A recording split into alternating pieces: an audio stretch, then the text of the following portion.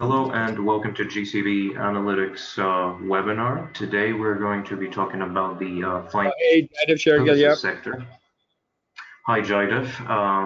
I am very delighted to have along with me today Jaidev Shergill, head of Capital One Growth Ventures. Jaidev has been head of Capital One Growth Ventures for several years now. Previously, he was an entrepreneur, and his company Bundle.com got acquired by Capital One. Formerly, he's also served at Citi Ventures, Deloitte, and Credit Suisse.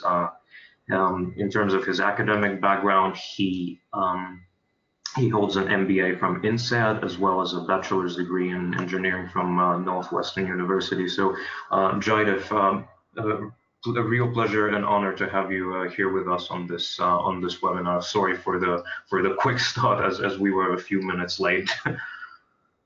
Happy to be here. All righty. So before we get into the intricacies of the fintech and financial services sector, I'm going to give now the word to our founder and editor-in-chief, Jim Mawson, for a few introductory remarks. Wonderful. Well, thank you, Kaloyan, for setting up the introduction, running the data and the analysis from the GCV analytics platform. And Jaidev, let me please extend my thanks and gratitude for your joining. It's really wonderful for us to have such a sort of guest speaker and a superstar in the fintech area, both as an entrepreneur, which is what I think most people are aspiring to be, but also a serial corporate venture leader. And I think your sort of ranking on the GCV Power List has really reflected what you've done for the industry more broadly, as well as obviously in the New York fintech ecosystem. So thanks once again for joining. So a little bit about sort of us. Obviously, this webinar we do one a month. We look at a different economic sector, but Global Corporate Venturing as a trade paper is trying to really answer two questions. Who does corporate venturing in terms of which corporations, and what do they do? What deals are they investing in directly, as well as indirectly as a limited partner in venture capital funds, and how does that join up with the rest of their open innovation or innovation tool sets such as R&D, M&A, and sort of incubators and accelerators? And so Global Corporate Venturing, as well as doing these types of analytics webinars, has the Academy to provide the training, and that's all bundled together under the Leadership Society, so people can get the news, information, events, training, and sort of general help and support to the ecosystems. One of the publications we do, as well as Global University Venturing and Global Impact Venturing, and we pull together most of the ecosystem through, next slide, the events that we're doing. So we have, as well as our Houston event next week, we've got our main California event coming up at the end of January with about 800 plus corporate venturing leaders. It's about $10 trillion of aggregate annual revenue from the corporates who attend, about 200 billion of venture assets under management, as well as coming up next June 3rd to 4th, we'll have our sort of 10th annual GCV symposium in London. So looking forward to welcoming more people to the ecosystem there, as well as obviously our Israel, Brazil, and Asia Congress events that we're doing. And so in terms of understanding a little bit more about what we're doing, as well as the sort of energy and summit events, if we go to the next slide, we do a number of sort of programs around the database to help people understand the ecosystem, and we're delighted to partner with Silicon Valley based Cubics Analytics to help understand and develop out the analytics toolset.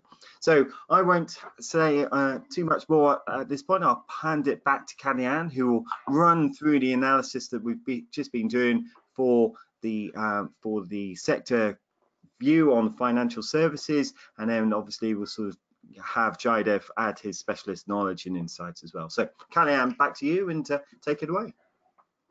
Thanks, Jim.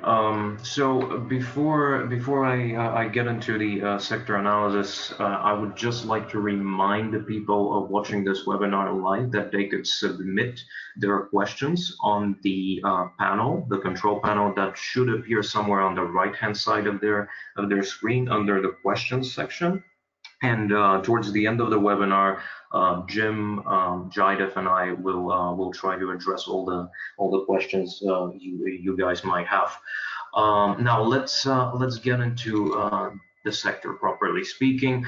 When we talk about a sector, it behooves to start with a definition. So the way we define the financial services sector for the purposes of our report in GCV is it encompasses payment tech and cryptocurrency, personal finance and wealth management, insurance and insurtech, alternative lending and crowdfunding, client and risk analytics, things like social investing and other fintech related enterprises. So we take a fairly broad definition, as you can see. And when we talk about general trends in a sector we define so broadly, we must keep in mind that banks, insurance companies, payment companies, or asset management companies have been going through a digital transformation, and have started to become more customer focused, more customer centered in the past half a decade or in the past decade, and this has been largely because of the evolving and emerging fintech ecosystem. And in the banking industry in particular, the banking industry has faced and continues to face to an extent certain profitability challenges, mostly due to stricter regulation that was put in place after the Great Recession. Although some of the current prospects seem to be optimistic, at least for U.S. and Asia-based banks, more so than for European banks.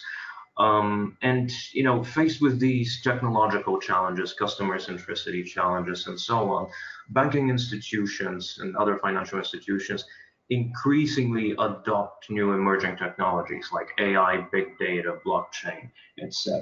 And here I'd like to engage Jaidev and ask, to what extent is it true that nowadays fintech newcomers are increasingly viewed as as an opportunity than as a threat?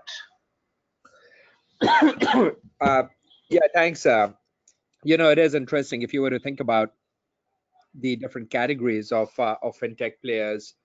There are certain areas absolutely where they could be viewed as threats. For example, in the payment space, where you see some companies getting a lot of traction, like Stripe, and in other places, depending on the kinds of companies, it could be viewed as an opportunity. And these are specifically in areas where the company might be open to work with banks in a more partnership model, where in a way they start thinking about the bank partner as a B2B opportunity versus a direct to consumer opportunity. So I'd say there's more sophistication in the thinking these days as to whether they're partnership opportunities or if it's purely competitive in nature. I see.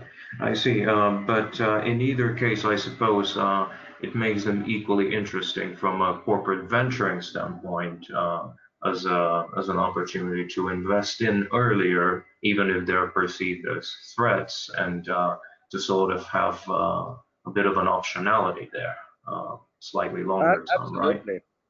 Absolutely. I mean, listen, I think the partnership models are evolving. And what one might view as competitive at one point in time could indeed become a partnership and more cooperative as the company's kind of products evolve as well. So from a venturing perspective, one tends to look at kind of the whole gamut, whether it could be viewed as a competitor or a partnership opportunity at that point. I see.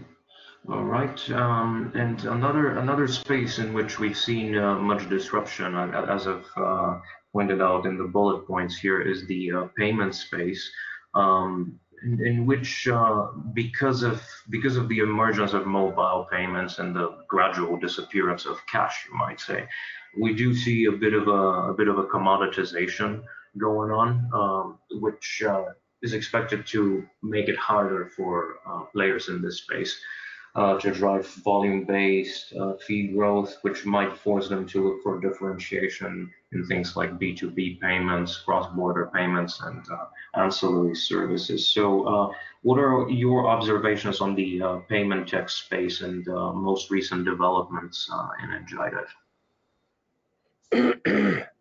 Listen, I think it's one of those spaces which scales in a very different manner compared to depository products or even lending products, and that's why we've seen companies that are able to go out there with in the grand scheme of things relatively little capital and actually start showing up as several percentage owners of the total payment landscape. You don't see that on the depository side as much and on the lending side as much, but B2B payments is I'd say still kind of ripe for the taking. We haven't seen kind of like one or two solutions come out there and make a massive kind of dent in that area, in large part because surprisingly the mode of payments is still very analog in that space. But I think there's massive greenfield to be had over there. Cross-border payments is an area that has continued to evolve. There's a lot of action happening over there, and the incumbent solutions just weren't serving the customer need well. And you can see how many companies have come up in the cross-border space that are actually taking up a good percentage of that market. I see. Very interesting. And in terms of other general trends, when we talk about financial services, we cannot skip talking about an area called wealth management. So that area seems to have remained a profitable business in recent years due to a confluence of very good factors like positive microeconomic trends, good stock market performance, some shift towards fee-based versus transaction-based relationships, favorable demographic shifts, et cetera, et cetera. So that still seems to be a very profitable business. Now we're yet to see if this is going to continue to be the case, if we are headed for another recession next year, as some people are afraid that we might be. And in terms of alternative lending, which is another very interesting and hot space, and Jaidev, you already touched on that. But when I was doing the research on this report, it turns out that there seems to be on a global level a huge gap between the financing needs of small and medium enterprises and institutional-based financing that's available to them. And there's this estimate of around $5 trillion that I cite here on the slide. And I just wanted to ask you, what is your feeling? Is this sort of emerging space going to cover underserved segments of the market, or is it moving as a threat to even traditional banks in a low interest rate environment such as we still live in today? Yeah, I mean, listen, I think lending to SMBs has always been a little bit tricky given the attrition rate with SMB businesses in general, and the lack of kind of pure data in that space that allows for kind of really good underwriting. Right. Especially when you look at underserved categories in the SMB space. That being said, I think a lot of smaller SMBs are being kind of looked at more as kind of individuals, and there are some interesting companies out there now that are looking at pulling in different data points for those businesses for enhanced underwriting to be able to get them larger kind of lending amounts. And or kind of moving into the funding more as a working capital relationship where the SMBs actually value that money for 90 days, 120 days. So I think that this is a space that's going to continue to grow. The capital markets can be very fickle in this space as well. as it is with most lending. So if there is a downturn, I think people are going to be looking at collections methodologies and effectiveness very carefully in this space to ensure that the companies that are lending a lot of money do have robust collection capabilities, and that's going to be extremely important during any perceived downturn. And it's not only the collections, but it becomes about managing outstanding credit. It becomes about managing or predicting which sectors might actually start hurting earlier than others, and then proactively managing the book in cases. Right. There's a whole set of challenges as this very interesting space has emerged, sort of like in the years post the Great Recession. So they have not had really this sort of baptism in the business, so to speak.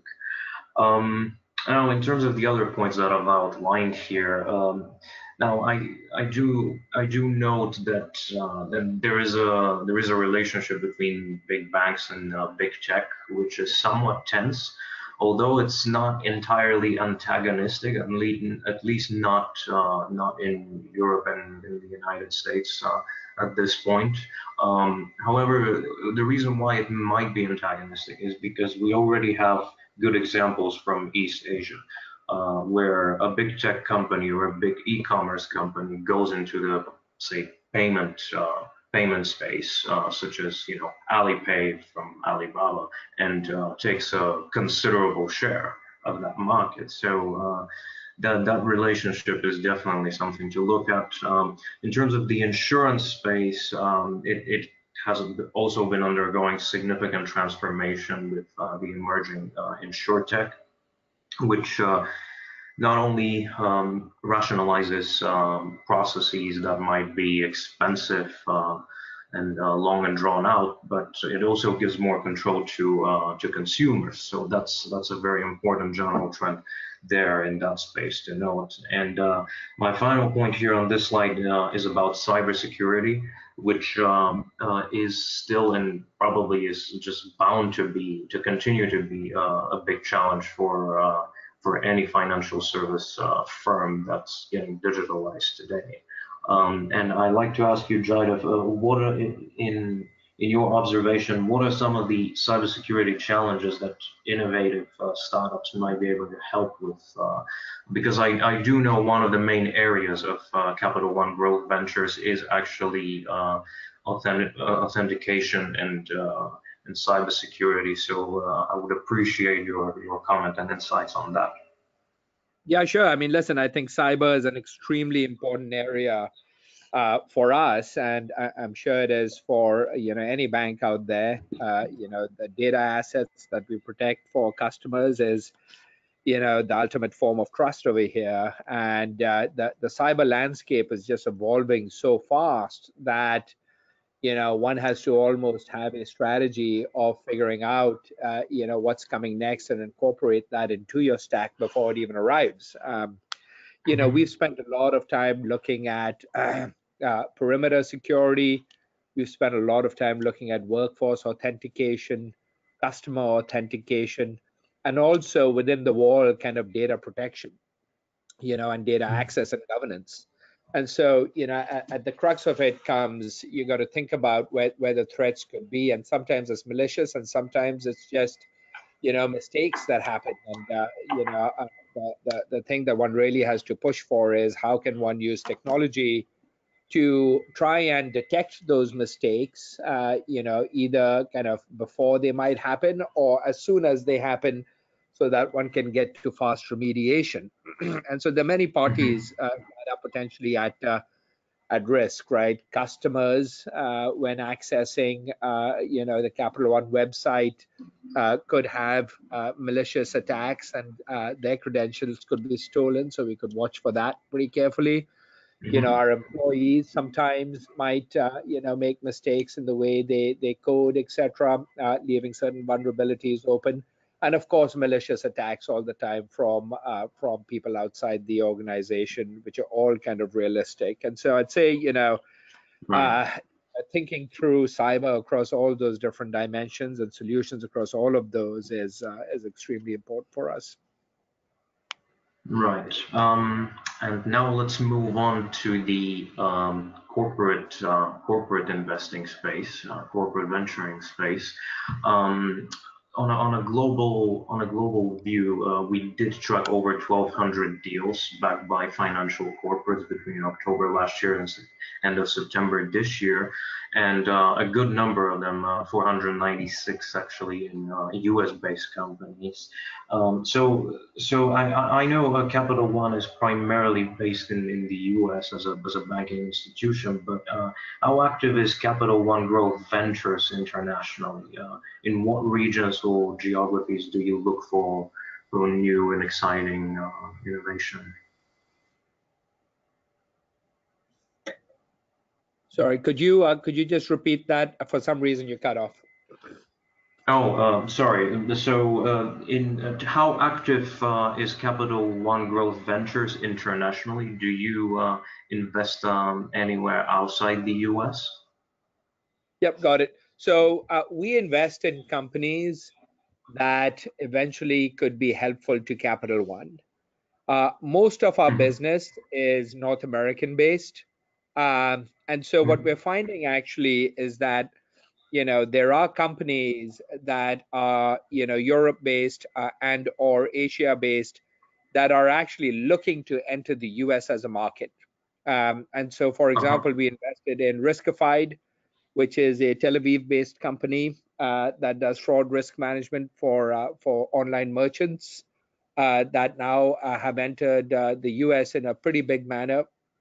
We invested in Fizai, which is a Portuguese company actually that also entered the US. They've got businesses in Europe, of course, but are also entering the US or have entered the US and are doing quite well over here. It's another fraud company, and we're looking at a London-based security company as well that is bringing the solution to the US. It's pretty amazing how the footprint of revenues for these companies are just expanding, given that they are digital businesses, and given that North America is a pretty large market. We expect that most of the companies would want to at some point have a business here in the US. So yes, we kind of look globally. Right, right.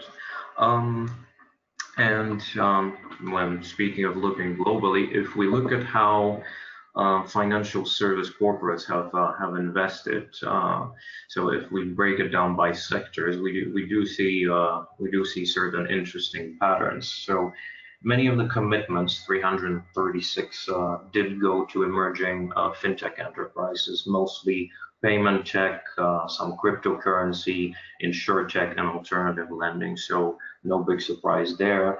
But we've also seen investments in other tech in synergy with the financial services sector. So 225 deals in IT, mostly cybersecurity, AI, and big data analytics. So probably not much surprise there. But also also other things that may not be at first sight particularly may not seem particularly related, such as life sciences, things like pharmaceuticals, medical devices, or other professional services like accommodation, travel, logistics, and supply chain. So I think that what this slide really illustrates is how broad sometimes the investment theses and the investment mandates of financial service corporates might be.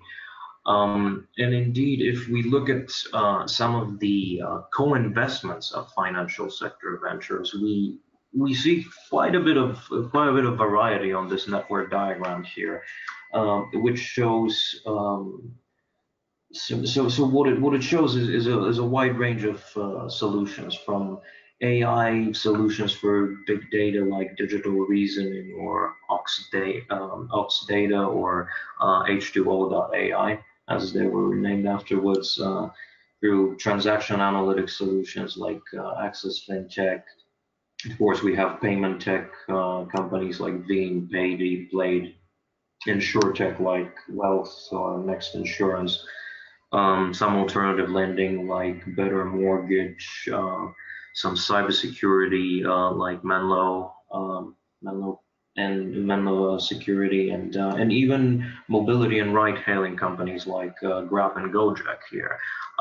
Now, Jaidev, I believe you guys had, even though it's not on this slide, but I believe you also invested in Oxdata or H2O.ai, if I'm not mistaken. Is that correct? Yeah, we were early investors in H2O, and I think there are a few places where we intersect with some of the other banks and co-invest with them. It is interesting to see how the space has evolved. I remember, 10 years ago, there was, so much paranoia when one bank used to invest with another bank in a company. And now I think that whole, thought process has matured quite a bit, and people are realizing it's not just about co-investing, but much more about how well are you able to actually execute with that startup and ensure that you're getting the most out of that technology. I see. And what is your, in general, because you did mention the co-investing issue, in general, what has your experience been co-investing with some of your corporate peers? Maybe not necessarily always from the same sector, but just other corporate VCs. What's your experience been with that? Yeah, I mean, listen, I think, the corporate VC space has come a long way. And, the contemporary kind of corporate VC brings a lot of value to the table. So we are happy to see other corporate VCs, co-invest with us. We think that, some of them can bring some pretty incredible commercial opportunities to the table. And we know that, when corporate VCs kind of invest, that the company is going to get a very good shot at getting a commercial deal with that company. And navigating that commercial deal is always much easier when you have a corporate VC co-invested, because they are going to help you get to the right people across the organization. So we like it. Right. And from a pure just execution perspective, we've rarely come across a corporate VC that isn't able to kind of move fast and get the right amount of diligence done and close the deal smoothly. All right. Well, that's definitely promising. Sounds definitely promising, and really hopeful, given the professionalization that the CDC industry has been going through over the past years. Um, Now let's move on with the presentation. No, in terms of the evolution on an annual basis of investments from the financial corporates, we did see that it went up. It went up in 2018 in numbers significantly, from 796 deals the previous year to over 1,000 deals that we reported last year. But even more impressively, the amount of total capital in those rounds, not just corporate capital, total of capital from the entire syndicate, did go up, almost doubled, from 41 billion to 76.5 billion. So, and that was something impressive, which may not be matched this year if we consider that by the end of September we had tracked about 39 billion worth of deals. Although the number of deals is still fairly high, it's still over 900 deals, and it may well have. We may well see the same level as last year, or probably even slightly more. But these data here really suggest that there might have been a bit of a cooling down on some sort of bullishness in terms of valuations. So I really wanted to ask you, like, as an investor, do you see other investors becoming less bullish, or valuations becoming slightly going down, or kind of cooling down? And respectively, if that's the case, what is your take on a potential economic slowdown, and what are the sort of opportunities investors might have to take advantage of there? Yeah, you know what's interesting is we haven't really seen a cooling of multiples for the right kinds of companies. And so, what I'm trying to say here is that, if there were 10 companies, maybe in the past, all 10 companies might get a relatively high valuation. But Uh-huh. today, people are kind of homing in on the two or three that could be the winners in that space, and pouring more money into those companies at pretty consistent multiples, as was compared to last year and the year before that. So I think for the right kind of companies, we haven't seen a major cooling in multiples and valuation. You know, All I think right. one of the kind of bigger picture items that one needs to kind of address and think about is we're going through a phase where there's just a massive rewriting of technology stacks taking place at companies. And so Mhm. that coupled with just a complete change of expectations for customers on how they interact with companies is leading to tremendous opportunities for a set of new startups to become the incumbents. And I think that in part that thinking is driving some of the valuations, and it's less susceptible to kind of short-term swings in economic cycles. Mhm. And whether you have GDP go up, down, plus minus 1-2%. I think a lot of investors are taking the long view over here that coming out of all of that, there's still going to be those two or three companies in any given space, and those companies are more likely to be the winners and the new incumbents. And so therefore, paying up and ensuring that one gets those companies appropriately funded is pretty critical. I see. I see. Well, that also sounds reassuring. Um, if we do look at the top investors over the past year, here on the next slide that I've included, we see kind of a list of ones that you would call kind of usual suspects. You see Goldman Sachs, SBI, Wells Fargo, other names like Fidelity, and Financial, and others. And just to be fair to you, Jaidev, as our guest here today, how many deals have you guys done at Capital One Growth Ventures over the past 12 months? So is there like a particular number of deals that you target to do within a year, or is it more on like as you decide as you go basis? Yeah, we don't target any deal flow numbers or capital numbers. We want to invest the right amount given what we see. So this year we'll probably end up we'll invest in about 10 companies. 110. Okay. How many of them are new and how many of them are follow-ons? Just All the 10, tentatively. not counting follow on. All right. All right. I see. Um, And if we look at the top corporate investors in fintech startups, so we see corporate investors from both the financial sector and from other sectors. So we see again Goldman Sachs, SBI, but we also see some big tech names like Tencent. We see SoftBank, and other names that we could see here on the list. I'm not going to go into too much detail really. Um, but if we look at the evolution of corporate backed fintech enterprises, we do see on this graph that it's almost an exponential curve. You could draw from 2011 onwards till last year, and largely to an extent to including this year as well. And the number of deals has grown like more than tenfold. in a way from 37 back in 2011 that we were tracking to 404.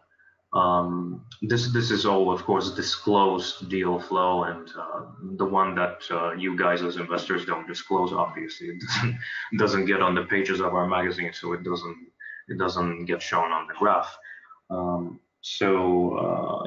Always take these figures as a pinch of salt and as a good sample approximation in a way. If you look at the subsectors that have been the hottest, obviously we see that payments. This is in the pink. Is the one that has taken off quite a bit. Also, things like insurtech and alternative lending. And when it comes to payments, I just wonder, Jaidev, do you think this development in payment tech has been due to some sort of a special catalyst other than the emergence of the smartphone? Do you think perhaps blockchain has played a significant role in it? Yeah, I mean, listen, I think part of it is there's a good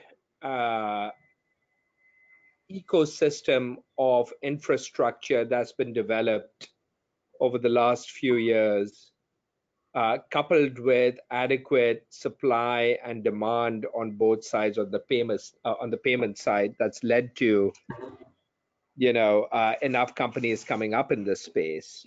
One of the things that we're looking at a lot, and this is somewhat payments related as well, but it's the whole kind of like banking as a service push, where there are a host of companies that are providing infrastructure to allow both startups and now also other larger organizations to build new functionality pretty fast. And what in turn that does is that it allows some of the existing payment companies that might be consumer facing to also pivot their models somewhat to allow for additional business to come through third-party originated payments. And you see what TransferWise is doing with a couple of larger players in that space like Zero, or even to use a different example than payments, on the underwriting front with Zesta Discover. I think there's this big movement where the banking as a service capabilities are leading to the capture of additional revenue streams, thereby making payment business much more attractive from a TAM capture perspective. I see. That's some great insights right there.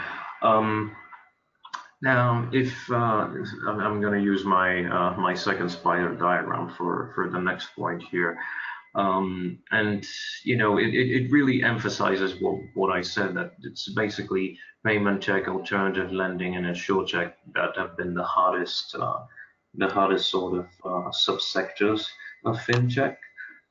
In a sense, and corporate co-investments in fintech enterprises, as shown. We see a lot of payment tech like Go Cardless, Viva Republica, DeVito, Paystack, Akulaku, also alternative lendings companies like C2FO, Lufax, Cubetal, Zest Money, even financial insurtech companies like Lemonade and Acanova, and even cryptocurrency trading solutions like CoinHouse, for example.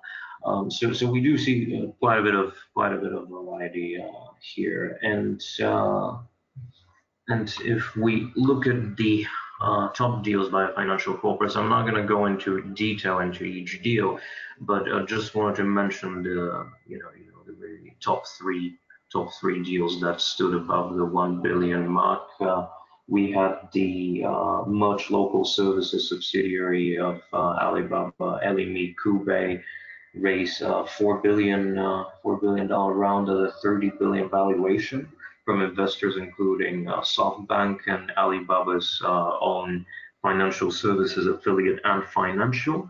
Then China-based online service provider, online financial service provider, Lufax received $1.33 billion in a round co-led by SBI Holdings.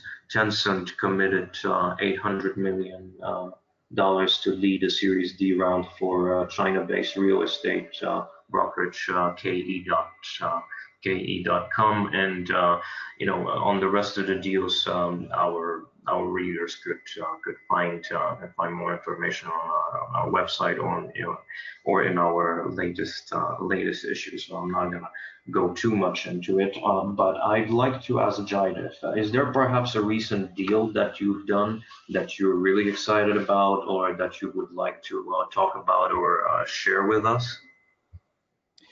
Yeah, I mean, listen, it's not completely recent, but one that we feel very proud about is our investment in a company called Snowflake, a data warehousing company, where we were able to kind of really work with the company to figure out how we should deploy the solution, and came up with a pretty innovative way to deploy the solution so that it worked within Capital One.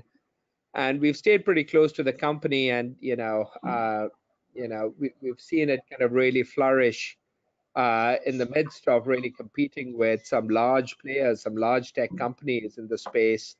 And as a result, the valuations have gone up very nicely over the course of the last kind of couple of years. And so it doesn't appear on this chart, but the numbers are now getting to the point where they are raising some significant dollar amounts, and they continue to get a lot of commercial traction. But it stands out in our mind because we were able to come in early enough and really work with the company to fine tune their product so that it worked well with us, which I'm sure in turn then helped them sell to other corporates as well. Yeah, wonderful. That's a great success story. Thanks for sharing it with our audience here. Now I'm slightly conscious of time, that we've advanced a little bit, so I'm going to go over the next few sections slightly more quickly so that we could have a Q&A at the end, because I see there are some questions coming in from the people watching this live. Very briefly, in terms of the exits, we do try to track exits that involve corporate ventures, either as exiting investors or sometimes as acquirers. And in the financial sector, we did see 97 such exits over the past 12 months. Good number of them, 70 actually, from US-based companies, and within those, we did have 52 acquisitions, 44 IPOs, and one other transaction.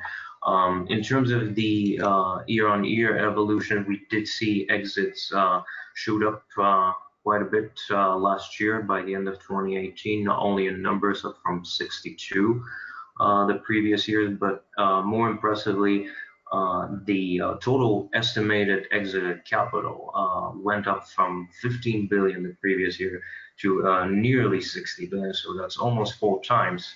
And that again would be kind of hard to match this year when we're tracking so far slightly less than 27 billion. Although in terms of the number of deals being done and being tracked, it's pretty much already the same number of exits. Now, very briefly, Jaidev, have you had any exits yet, or maybe a possible one coming up soon? Yeah, we've had about 4 or 5 exits on the portfolio. Most recently, Veridon was acquired from a portfolio security company acquired by FireEye. We had Cylance that was acquired in the portfolio. So those exits are actually starting to take place, and it's good to see. Right. Great time to ripe the fruits of your investment labor, in a sense. In terms of the funding initiatives that we've tracked pertaining to fintech, we did see some drop, some significant drop, both in the number of initiatives, as it's shown here, from 62 back in 2017 down to 40, and it seems like this drop is going down, and the same is valid also in the taller dollar amounts that we tracked.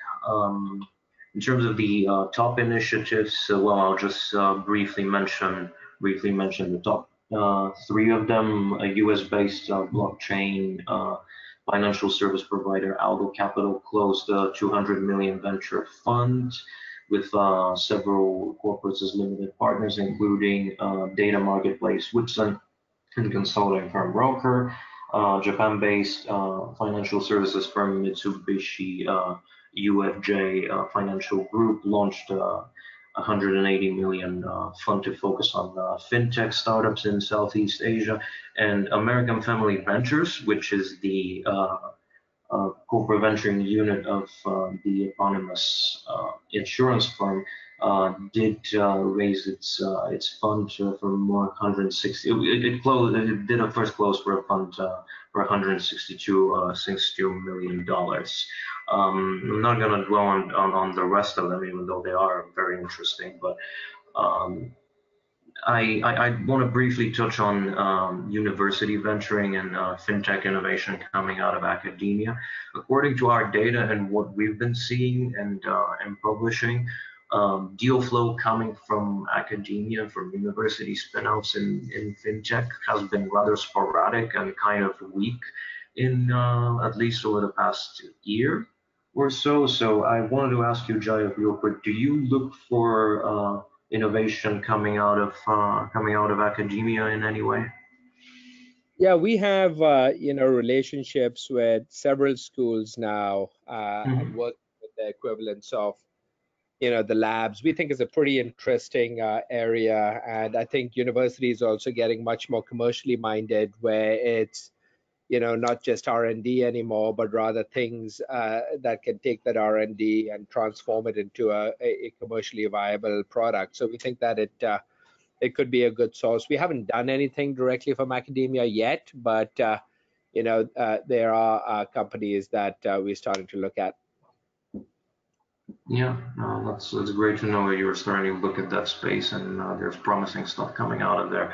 And one more last question before I give the word to Jim, and also to questions from the audience, is I do know you guys are doing this startup barometer survey. Would you be kind enough to share with us what it's about, how it's done, and how do you use the data from it? Yeah, I mean, listen, we haven't done a more recent one, and I think we're due to do one. But the point of the barometer was simply to go out there, once a year, twice a year, and talk to as many startups as we can to get a sense as to what how are they feeling about different things, right? Whether it's kind of like, how are they feeling about interacting and selling to corporates? Is that better? Is that worse? How are they feeling about fundraising? How are they feeling about the economy looking forward? And so, we thought that, a barometer like that just hasn't been done yet in the marketplace, but it could be a pretty interesting way to gauge the overall mindset of entrepreneurs and investors. There's some more done on the investor side, but not on the entrepreneur side. And so we thought it'd be a good way to at least start tracking that and seeing how it evolves year over year. Yeah, it sounds like a great initiative. Last year we did try to do a bit of a pilot survey. It was a fairly short sort of survey with a somewhat limited sample of entrepreneurs who had already received corporate backing, and we did get some interesting results. So it might be a good idea for us to partner up on this, potentially. Yeah. Good stuff. Now, over to you, Jim. Perfect. Well, thank you, Kaloyan, and thank you, obviously, again for the great insights, Jaidev. One of the things that we were super interested when you gave the keynote at the GCV Synergize event we did back in September in New York, was this understanding of the organization, how you work with portfolio companies and sort of almost create a sort of a dashboard of your relationships with them. And we've got a question coming in from Nino Kamanhanti about the organization structure that you have in place at Capital One to generate the most strategic value, i.e. establish commercial agreements, knowledge share, and that sort of thing. Can you just run through a little bit about perhaps that sort of dashboard that you use, how you think about working with portfolio companies and getting that strategic value, and how that changes over time? Yeah, I mean, it's interesting. When we started doing our business, we were kind of the mindset that our involvement kind of ended at the introduction to different people at Capital One, and we would occasionally check on the business and make sure that things are going fine. What we subsequently discovered is that you actually have to have a pretty defined organizational structure to act on those value capture points, and so we built out a team that we call venture development that works with the internal stakeholders at Capital One to really understand the needs. And then when we actually invest in a company, their sole kind of job at that stage is to ensure that the company gets commercial traction. And the places where it's most successful, we found that there has been somewhat of a pre-sale of that investment to the eventual stakeholders, so they know what's coming down the pike. We've been able to influence the company's product direction so that it works well within the Capital One environment, and then just working down to developing the actual commercial solution. We actually have a small tech team as well as part of our solution that helps with the POCs, but then also helps with what we call solution transfers into the line of business production systems. Super, thank you, Jaidev. And another question. There's one more question. Yeah. Yeah. Do you want me to read it out, Jim? It's okay. A question from Professor Martin Hemmick. I noticed that the largest Swiss banks and insurance firms will engage with startups and do a few POCs. However, they rarely ever end up doing joint projects or investing significantly. They tend to build it themselves. Furthermore, they are not really strong at integrating startups projects into their own IT infrastructure and IT network platforms. So Professor Hemmick's question is this typically Swiss banking mentality, or do you see this elsewhere globally to the same extent?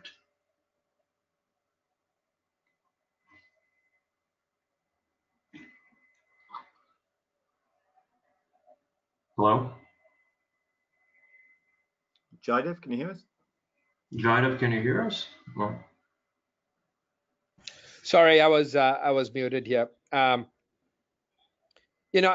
think one of the things that you see with the build it yourself, there's some advantages to that, right? In that you can build exactly what you need, and you can build it in a way that is completely tailor-suited to what you want. The question we've been asking more and more is how important or how proprietary is that thing that you're building yourself, right? And in most cases, we find that an off-the-shelf solution actually works better because not only do we have the ability to use it right away and not have that lag in terms of building it ourselves, but also the maintenance of those technologies are done much better by the external company because they're actually, that's their business. In terms of the investing part, there'll obviously be a lot of companies that we would POC and that we won't end up working with or investing in, and so I think that's just the nature of the beast. Every year we speak with about 600 or 700 companies. We'll kind of go deep with about 20 or 30 of them, and then we'll actually end up investing in about 8 and working with about 4. So I think part of the equation over here is just developing that muscle so that we can get to the right endpoint, and those 4 or 5 companies that you eventually work with are extremely valuable for us. So I'd say that's kind of where the crux of the issue lies.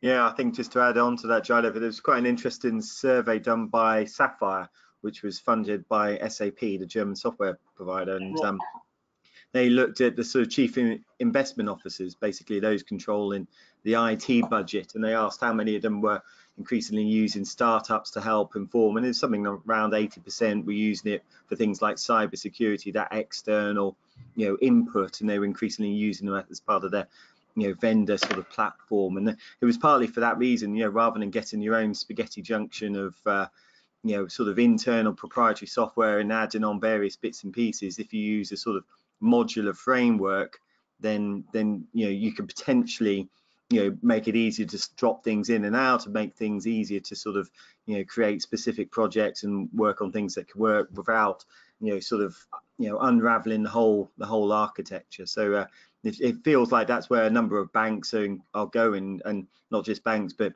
more broadly across the different sort of companies. That seems fair enough? Absolutely, yeah. Cool. Okay, well, so thank you for me. I don't think there are any more questions on the floor, and I'm mindful we're sort of just at the top of the hour, so we don't want to run on too much. So I'll pass it back to Kaloyan for the final words, but thank you, Kaloyan, for preparing all the data and running it through so expertly. And Jaidev, it's always a pleasure and an honor to hear such wonderful insights. So thank you for that. And I'll let Kaloyan do the final few remarks. Sure. Just big thank you to Jaidev once again for making it today and for being part of this webinar. Great pleasure to have him share with us his insights. And this is going to be actually the last webinar for this year, so stay tuned for our next webinar, which will take place sometime in January, and we will be talking about the transport and mobility sector then. We don't have a fixed date yet, but stay tuned for it. Thanks very much once again to Jaidev and Jim, and to everyone attending this webinar live. Have a good day or afternoon or evening, wherever you might be in the world. Goodbye.